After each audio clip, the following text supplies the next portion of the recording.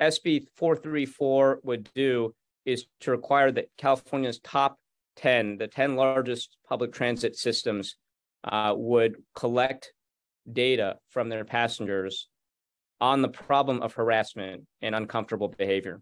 The problem right now is that we don't know enough about harassment and assaults on public transit. We know anecdotally it's a problem, so we need hard data at this point if we want to develop solutions.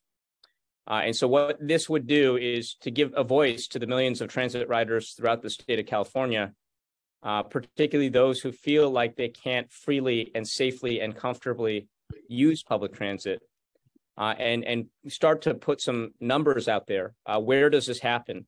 What types of populations are targeted? What are the types of instances that we're seeing?